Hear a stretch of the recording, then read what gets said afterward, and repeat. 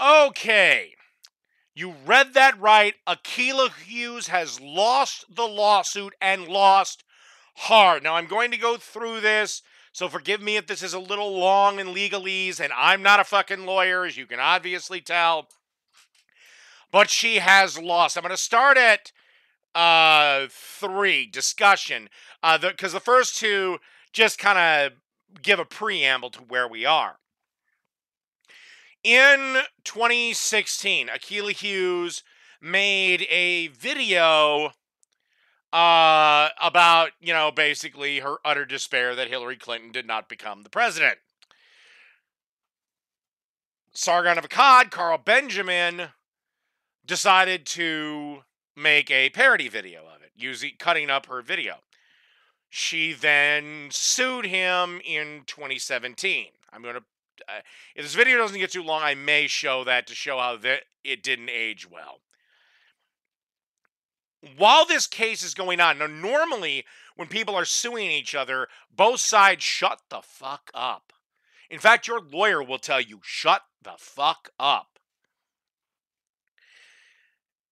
She didn't. She was on Twitter running her mouth, saying how she was going to bankrupt him and blah, blah, blah, blah, blah, and donate it to black women's causes. And then she lost the first one. And then there was the attorney's fee. And she lost, well, she kept running her mouth, and now she's lost that. So basically, objective unreasonableness, which should be given substantial weight when determining whether to award fees, is generally used to describe claims that have no... By the way, I would like to point out, Akilah's first legal team, they left. They quit. The judge in this case told Akilah, you're going to lose.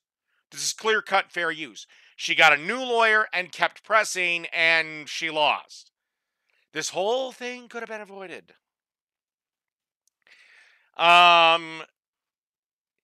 Anyway,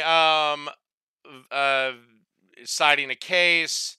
Notably, however, a position is not unreasonable merely because it is weak. In addition, through the finding that a plaintiff advanced an objectively unreasonable claim, that can be sufficient grounds on which to award fees to the prevailing defendant. The Supreme Court has made clear that such a finding does not automatically trigger an award. As a result, in any given case, a court may award fees even though the losing party offered reasonable arguments. Here, Hughes' claims were objectively unreasonable, a fact that was clear from the face of the complaint and the videos at the heart of the dispute. Tellingly, the complainant describes Benjamin videos as an effort to mock and discredit Hughes, two strong indicators the work constituted fair use criticism. Court noted in its opinion, it is clear from the face of Hughes, Benjamin's copied portions of We Thought She Would Win for transparative purposes of criticism and commentary. The court highlighted blah, blah, blah. Then there goes into improper motivation. Benjamin argues that Hughes brought the suits to silence her political opponents and critics to generate publicity for herself. Motivations, like all of the Fogarty factors, I have no idea what the hell Fogarty factors are, so please don't ask, is not dispositive, but the presence of improper motivation in bringing a lawsuit or bad faith conduct weighs heavily in favor of an award of costs and fees.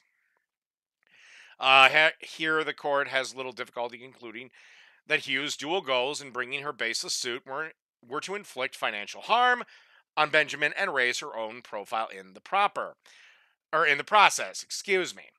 If she had see, this is why we have probably not heard anything from Dr. Disrespect or Twitch regarding their dispute, because I guarantee you both sides have lawyered up, and when you lawyer up, they tell you the first thing they tell you to do is shut the fuck up.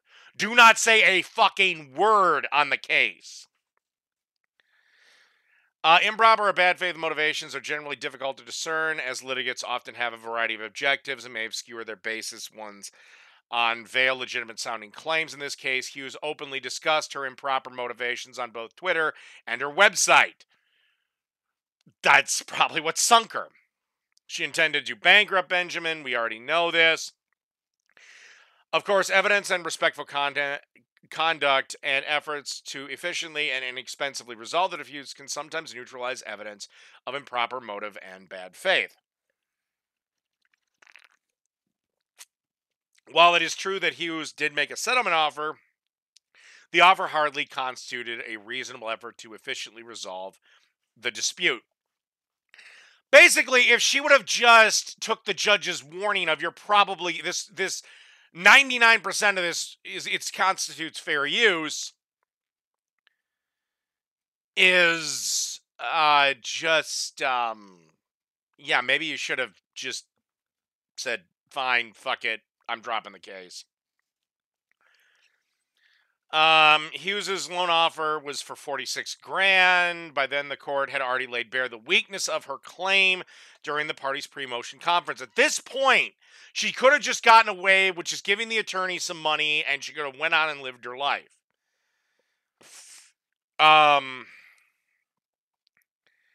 So compensation and deterrence to equitable consideration, the courts must assess for the dual purpose of incentivizing parties with strong cases to litigate them and deterring parties with weak claims from embarking on wasteful litigation. She made the claim. Yeah, she brought up his GoFundMe, raised up. No, her lawyer made that stupid mistake. This is why you never hire a feminist attorney. The GoFundMe raised over 120 grand, much more than the approximate 40,000 he expected to defend the case. But that fact alone does not preclude an award of attorney's fees. Indeed, the courts frequently allow recovery, even when the prevailing party did not actually suffer any financial harm. I don't know. Does this mean Sargon has to give the money back or what? Whatever. That's GoFundMe and him. As in the cases where a third party provided and paid for the other cases.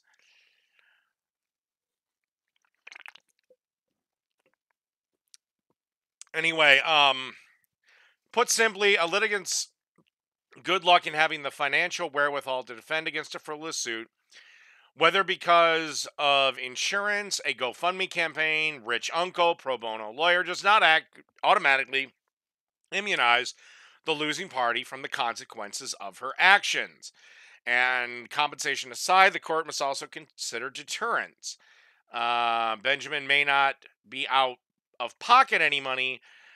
Awarding fees will still further the important goal of deterring Hughes and other would-be litigants of engaging in similarly abusive conduct in the future. By the way, this strikes at the very heart of what's going to cause YouTube to have to back down as both acting as a half-ass publisher, and they're just going to have to be like, look, we're just the platform. You're going to have to settle this in the courts. This is probably the biggest news for YouTube in the going forward because they can cite this case as precedent.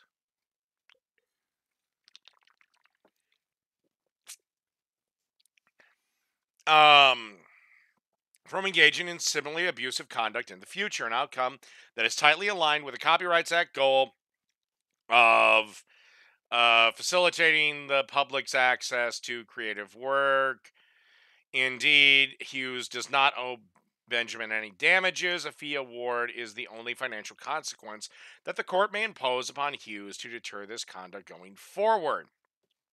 Her self-serving claim that the public backlash she received from losing the suit is sufficient deterrence is not persuasive, since Hughes herself has played an integral role in publicizing the litigation. Again, she might have got out of having to pay attorney's fees if she'd have shut the fuck up.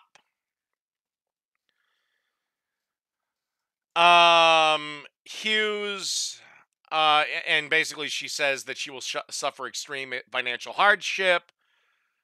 God, I wish I could feel sorry for her. But to get out of it, she can just simply file for bankruptcy. That'll do it. Anyway, in short, Hughes has endeavored to profit from a unreasonable and frivolous suit, promoting her online profile, blah, blah, blah. Forcing Benjamin to wastefully devote time and resources defending the accusation. Okay, reasonableness of attorney's fees. Having determined the award of fees appropriate, courts must still assess whether the fees sought are reasonable, and they talk about the reasonable. And I'm not going to read all that. Let's just skip to the fucking end. Conclusion. In light of the findings set forth above, the court agrees that full fees and costs should be awarded. It is hereby ordered that Benjamin's motions for attorney's fee is granted, and he is awarded $38,785.35 in fees. He is also awarded $126.54 in costs. The clerk of court is respectfully directed to terminate the motions pending at documents number 41 and 50. I have no idea. Sign Richard Sullivan, United States, whatever the fuck. So she lost. And lost hard. I should check her pro. Hold on. I'm just going to quickly pull up her Twitter thing. Let's see. Akilah Hughes. Did she say anything?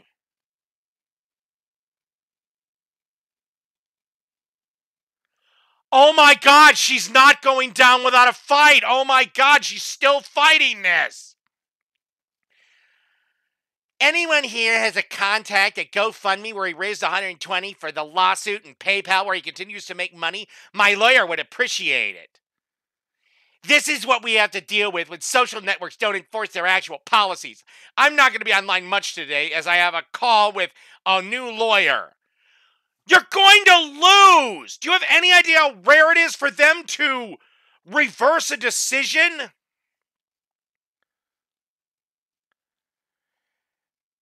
And so when okay, where did she start this? She's writing a fucking novel on this. Okay, I may just do this in a live stream. Okay, I don't want to make this video too long. Oh my God, holy shit.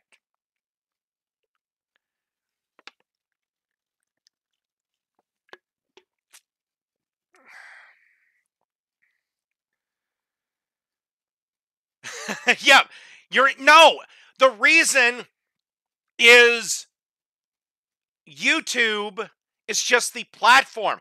And right now they're under ungodly pressure to be just that. And you lost. You lost 38 grand.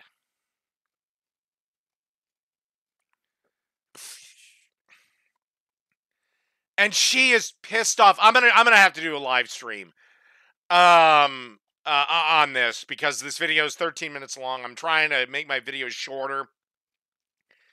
So yeah. I still can't write on Twitter for another 6 days because I dared say something about the Queen Ellen. And yeah. Sorry, bitch, you lost. You were told you were going to lose.